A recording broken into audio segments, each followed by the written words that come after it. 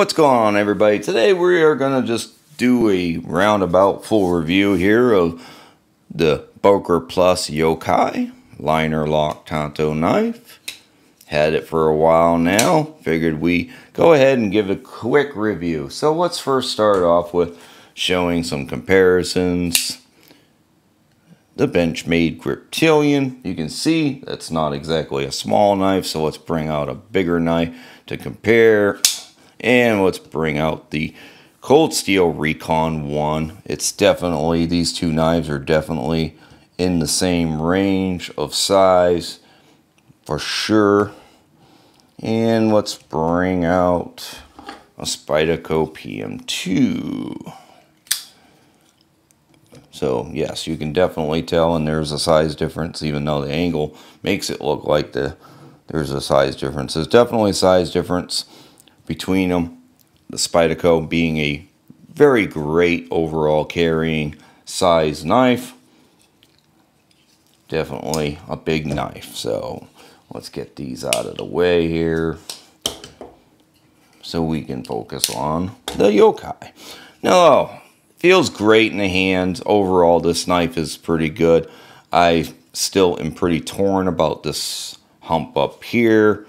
Doesn't really, for me, doesn't really serve a whole lot of purpose.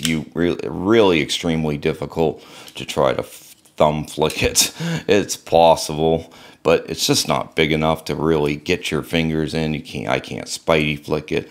It's definitely, the D10's definitely hard for it. The flipper tab works awesome. Definitely deploys it very quickly, very much on spot, pretty much every time. It's very difficult to actually fail it, but it does flip open good.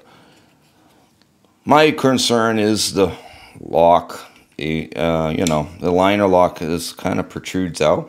Can be a little easy on your finger if you're kind of working. That's the problem I find with liner locks, is if you're really kind of working this knife, you sometimes can actually unlock it with your finger if you're putting awkward pressure when those teeth stick out like that. Makes it a little easier for you to unlock it when you don't want to unlock it. Even from the side that you shouldn't have access from, you can actually have access to it. So we got a lot of lint there. that proves that we've been carrying it.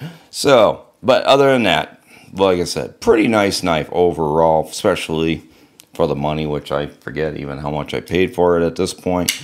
But lockup is still pretty good. There is no wiggle, no nothing. Very secure lockup. Ergos, it feels great in hand. Like I said, I kind of minus this bump here, which kind of maybe forces you back on the knife a lot more. Maybe that's the intentions of it. I'm not really sure. Sometimes it's just, the thing is, if you want to choke up on it and have better control for a little more tighter access to things, it just makes it almost impossible. There's no jimping there or anything. So those are kind of my two little downfalls. But other than that, handle material, which I forget, I think it's G10. I don't know. Feels good in hand though. Does it really not too slippery or anything like that. The blade design, very nice. Not too extremely thick when you get down to. Let's see if we can get a thickness on it.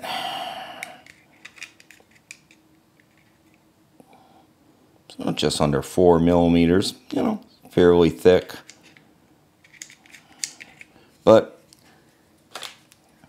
it's a big knife, so you're probably not going to be doing extremely fine detail work with this knife anyway. So when you get right down to it, the size and thickness of it probably really won't matter. Your real overall size is with 9 inches with everything said and done, with your skull crusher, glass breaker, whatever you want to call that. It's, it's okay. It would, I guess, serve the purpose if it needed to break glass, if you needed to break glass with it. Not excessively sharp or anything. The back spacer is nice. You know, the lanyard's okay. You have a fair amount sticking out of your pocket, as you can tell, and you only have one screw holding the pocket clip in, but it is recessed in, and it is only one side, right side tip up carry only. So other than that, if you can get beyond that, I don't mind it. I don't mind having a little knife sticking out of the pocket because I like to be able to pull the knife out of my pocket, especially when I'm at work. I like that. So other than that, overall, knife feels really good in hand. Pretty much all grips need be.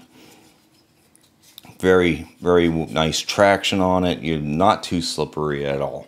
So other than that, the build quality is very nice. Pretty smooth on closing. So overall, pretty nice knife.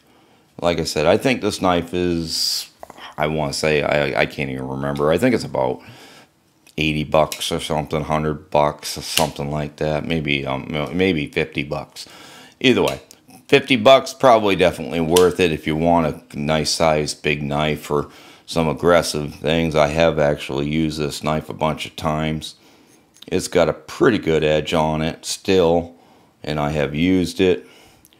I wouldn't say it was the best edge from a manufacturer at all, but it's definitely not dull by any stretch of the imagination.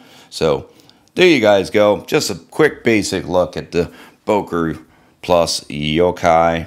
Pretty good overall knife. D2. I do believe, like I said, I think this was 50 bucks or something like that. So for 50 bucks, it's probably worth throwing some money at and checking out. So there you guys go. Have a great day. We'll catch you on the next one. Bye.